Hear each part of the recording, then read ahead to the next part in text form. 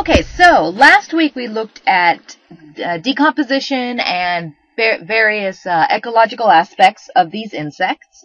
Now we're going to put the two together. We're going to look at how insects affect decomposition and the succession of those insects as animals decompose.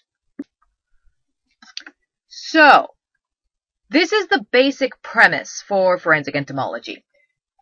Necrophagus insects, remember what necrophagus means? Those insects that are feeding on dead tissue. Necrophagus insects arrive on and in a corpse in a somewhat predictable sequence. This is called the ecological succession of insects. That somewhat predictable sequence. Now I say somewhat simply because, as you'll see, this can kind of change. We won't definitely see this particular species of insect shows up exactly within one day, while this other one waits 2 days or 3 days or 4 days. It changes sort of back and forth depending on the time of year, the temperature, the species. Some species will show up right away or delay for 2 or 3 days depending. So it's a somewhat predictable sequence.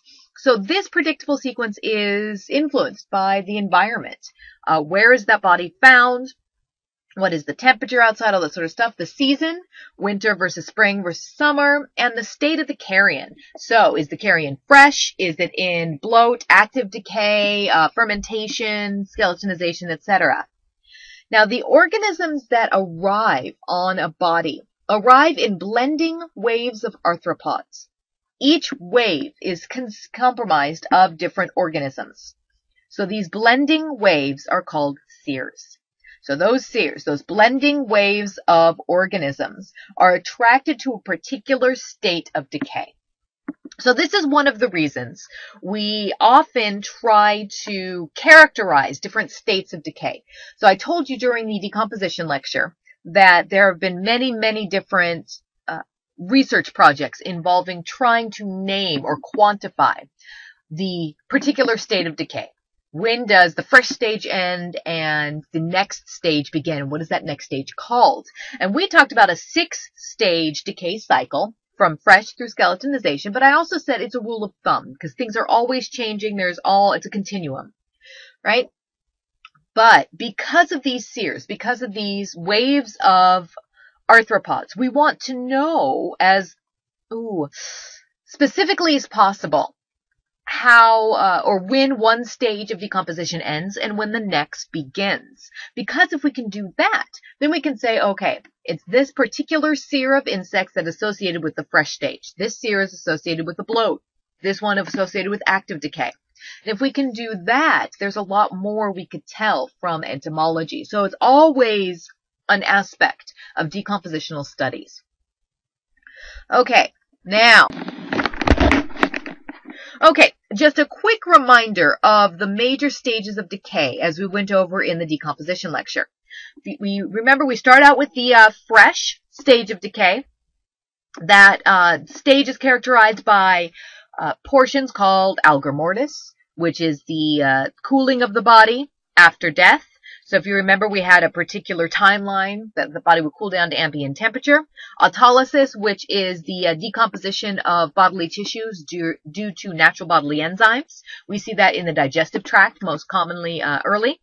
Livor mortis, the pooling of blood in bodily tissues to give that bruise-like discoloration. And then rigor mortis, the stiffening of the body after death, which lasts, by rule of thumb, takes 12 hours to develop, lasts for 12 hours, and disappears in 12 hours. So the rule of 12, 12, 12. So after fresh, we go into putrefaction or bloat.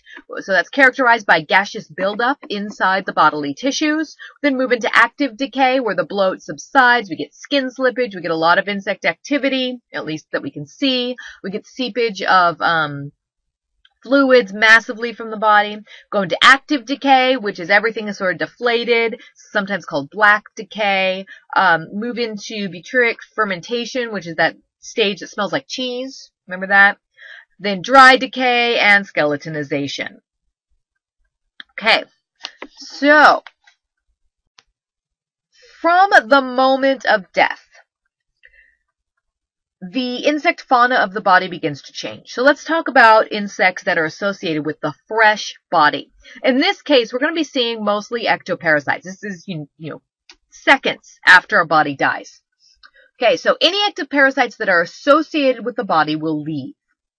And depending on the type, they will leave in different stages. So flying blood feeders, such as mosquitoes, will leave very, very early. As soon as a body just dies, as soon as that blood stops pumping, they're out of there. And they can leave more readily than any other ectoparasite because they can just fly away. Okay, so mosquitoes, biting flies, anything of that nature will leave early. Things like fleas, ticks, and lice, those that spend most of their life cycle on a warm-blooded body, they will leave as the body cools. So they will leave during algor mortis. Okay? Once again, we don't have an exact timeline for how long is it going to take. Nobody's really looked at that. Now, myiasis causing flies.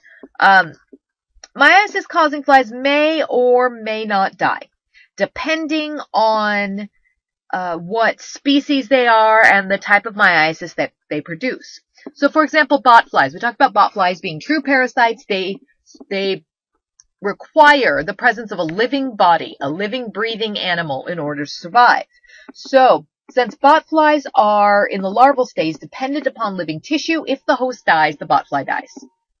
So you would expect on this particular dead pig here to see if it had a botfly infestation, you would see a bunch of dead larvae. We don't know exactly how quickly that happens, or if there's a mechanism in place for botflies to pupate really, really quickly and eclose. Okay, but they will die if there's no living tissue. Primary myiasis producers, on the other hand, like Cochleamia omnivorax, may just continue to feed on the dead tissue. So we have seen omnivorax on dead animals. In fact, there have been cases of omnivorax being laid on dead animals.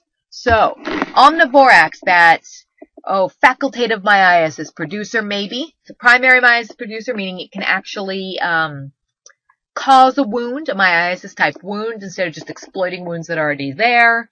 But it will just continue to feed on the dead animal, so that depends. Then we get an influx of necrophagous or necrophagous insects. So things like the adult flies. Females will show up. There have been many instances in the literature, and I've seen this sort of phenomenon myself, where an animal dies and flies will be there within 15 seconds. Very, very quickly after death. So you see the flies that will show up. In fact, there's some recent research, just over the past year or so, hopefully it'll come out in the literature really soon, where they were looking at the development of the ovaries in the adult females that arrived at a body to see if there was a way to statistically estimate how long the body had been there based on just the adult flies present. So the idea is that as an adult fly shows up, when the ones that show up very early, right after death, they're just looking for a place to oviposit. So their ovaries should be ready to go. Nice, full, fully developed eggs. They're just ready to pop. Then after a little while, you'll see a new group of adults coming in because these adult females are anontogynous, meaning that they need a protein meal in order to produce eggs. So a likely place for a good protein meal in the wild is a dead animal. So you'll see this new influx of adult females that don't have eggs that are ready to lay. And the idea behind this research was perhaps it's those ones that are ready to lay their eggs that show up right away. They are just looking for a place to drop those eggs before they lose them or before they die or whatever. And then after about 24 hours or so, you see new females coming in who maybe just need a protein meal. They don't necessarily want to compete with females that are ready to lay their eggs, or maybe they just cannot sense a fresh body because their antennae, their senses just aren't attuned to that quite yet. They're not ready to lay their eggs, so they're not looking for an oviposition site, so there's all these hormone interactions. So they're just looking for food, so they have to wait until the body's a little more ripe so they can pick it up. Whatever is going on there. But they found during this research that yes, within the first 24 hours, you get an overwhelming majority of the flies showing up in a body have full egg development. While after 24 hours, you see mostly the females don't have any eggs ready. And they haven't recently laid any. They're just looking for a protein meal. So that's an interesting aspect that is being explored now of utilizing the adult stage of flies in order to age a particular body. How awesome is that? So we'll see these adult flies showing up. What they do is they sort of look all over the body. They walk all over the body looking for a good place in which to oviposit. So oftentimes you'll see a fly that will land, say, so we've got our body here, will land, and it'll land somewhere around the body or on the anterior or posterior ends. And then they'll just sort of walk. And as it's walking, it's basically tasting the body with its feet. It's looking for a suitable oviposition site. Okay, maybe over here, maybe down here, whatever. It's basically she takes her time looking for what she is trying to find. When she finds a good place, she lays her eggs. So during this fresh stage, you'll see the adult flies. You will also see eggs and early instars. And we most commonly see eggs at natural bodily openings and at wounds. So we see them on the nose, mouth, eyes, ears, anus, and vaginal openings, and any wounds that happen to be on that body, including wounds caused by myiasis. Okay, so we see ectoparasites leaving, necrophagous insects showing up in their very early stages. All right, so in general, the animals will be characterized by the presence of adult flies and eggs. That's the fresh stage. Eggs will be found near natural bodily openings, on wounds, and sometimes in the protective folds of skin or in cloth coverings. Flies want to lay their eggs where they are protected. When I did a lot of research on flies, I found that if I wanted to induce egg laying in these flies, I had to give them somewhere where the females had something touching their thoracic or their ventral side and their dorsal side. That just sort of gave the females an idea of protection. So I would crunch up paper towels or something like that and put them on whatever oviposition medium I was giving them, liver or whatever. And they would crawl into the folds of this paper towel and lay their eggs. So we see it here. This is eggs laid in the skin folds in the axillary area of the pig. You can also see here, this, what is that, the ear? All right, so they're looking for these natural bodily openings, these skin places where these eggs will be protected. Those eggs will hatch into first instars very, very quickly in warm environments. And we can see eggs hatching within 9 to 12 hours when it's a good temperature. So very, very fast. There won't be large maggot masses on the body during the fresh stage. You just don't see it. The maggots are the size of eggs. They're very tiny. So you don't see these huge roiling maggot masses like you saw in that video last week. Okay? And the tissues will still look fresh. There won't be an overwhelming stench of decay. You won't see purging of fluids. You won't see anything like that. All right. Next stage, putrefaction. So, putrefaction begins with the onset of bloating tissues and the expulsion of fluids from the body. Young maggots will move throughout the body. They will spread bacteria. They will secrete digestive enzymes, and they will tear tissues with their mouth hooks. As they move in a mass. So they move in this big clump of maggots that will benefit from communal heat and shared digestive secretions. I noticed when I was grading your research questions assignment, one person mentioned looking at the maggot mass temperatures on the development of a particular maggot. That is a huge area that we don't know a lot about, and maggot masses will produce a lot of heat. So, this maggot mass, you see it just moving from wherever those eggs were laid all the way around the body, just taking digestion and bacteria and all manner of stuff with it. So the larvae at first, when they are very, very young, when they're first instars, will feed in between muscles. Okay?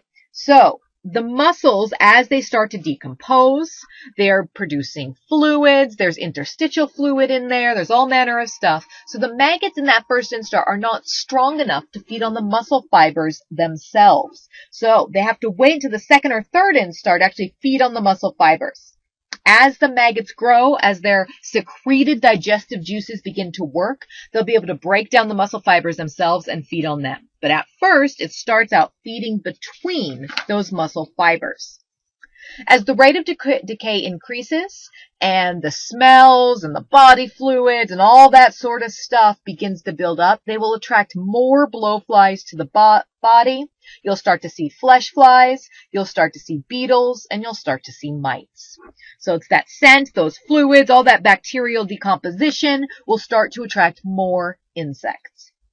The later arriving flies and beetles may be predators on the maggots that were the initial colonizers. So these predators will feed on the maggots as well as on the decaying flesh itself. So they're necrophagous as well as predatory. They are joined by things like parasitic wasps, or those parasitoids that we looked at last week that will lay their eggs inside maggots and maybe inside pupa later on. All right, so here's a picture of some very early or some fresh decay. You can see at the top here, you've got, this is the outer layer of skin under which you see some second instar maggots. So they're underneath the sort of protective dead layer of skin. Then down here, you've got all of these maggots going into a natural bodily opening, or all these flies go into this natural bodily opening. This is the anal area.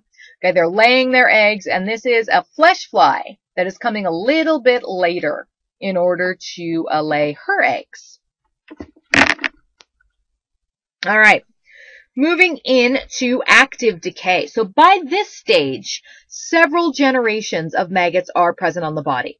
Some have become fully grown. Some have made into third instar. So what we see during this stage is we see older and younger maggots all mixed together. These represent those very first eggs that were laid on the body. That first fly that showed up, she laid her eggs, those are going to be the oldest maggots on the body. Okay. Then, as the body had begun to decompose, or as other flies moved in, we get maggots of different ages. Okay, so we got the oldest, which are the first there, and then they get sort of younger from there. The maggots will begin to migrate from the body to find pupation sites. So the maggots do not like, for the most part, pupating where they live or where they eat. So they'll move away and they will burrow into the soil to become pupa. Now, they can move anywhere from just a few feet away from the body, from just directly underneath the body, to on smooth surfaces upwards of 100 feet away. So indoors, over linoleum, over concrete, anywhere like that, they can go really, really far. Basically, they're just looking for a dark, protected place because they have no protection in that pupal stage. Right? So you can see them just start to move in this stage. Now, during this active decay stage, predatory maggots are much more abundant. They are there to feed on other maggots. So usually predatory species will wait a little bit until there is a good population of prey maggots on the body. So things like Chrysomyrphoses. In my area, they tend to wait 24 to 48 hours after the body has died in order to colonize. What we think that they are waiting for is a good population of prey. Waiting to make sure other maggots will be there so that their maggots, these Rufosses maggots, have something to eat in addition to the decomposing flesh. So the early seers, or the pioneer flies, cease to be attracted to the corpse at this point. So this active decay, with its very strong smell, with its overwhelming number of maggots, you won't see that first seer, that first wave of insects anymore. So you won't see primary colonizers showing up and laying more eggs. You may see a few adults here just getting a protein meal or something, but you won't see any new, say, Cochleomai macellaria eggs, or Phormia regina eggs, or anything else, any Lucilia eggs for the most part. Anything that is considered a primary colonizer. Predatory beetles will lay their eggs at this point in the corpse, and their larvae will then hatch out and feed on the flies and on the flesh of the decomposing animal, depending on their life history. And parasitic wasps are even more common here. There's so many more maggot masses, so many more pupa, that the parasitic wasps are really, really attracted to this particular stage. All right, so this is an active state of decay. Close up, you can see we've got a green bottlefly here down at the bottom. All right, we've got some egg masses here, a lot of first instars, some second instars. Look at this huge third instar going on right here, and right on top of that third instar is a parasitic wasp. There's also some beetles. So you have this great mix of different ages of flies, different ages of maggots, different species that have been coming in and exploiting this body and its new inhabitants. All right, that's it. Let me know if you have any questions.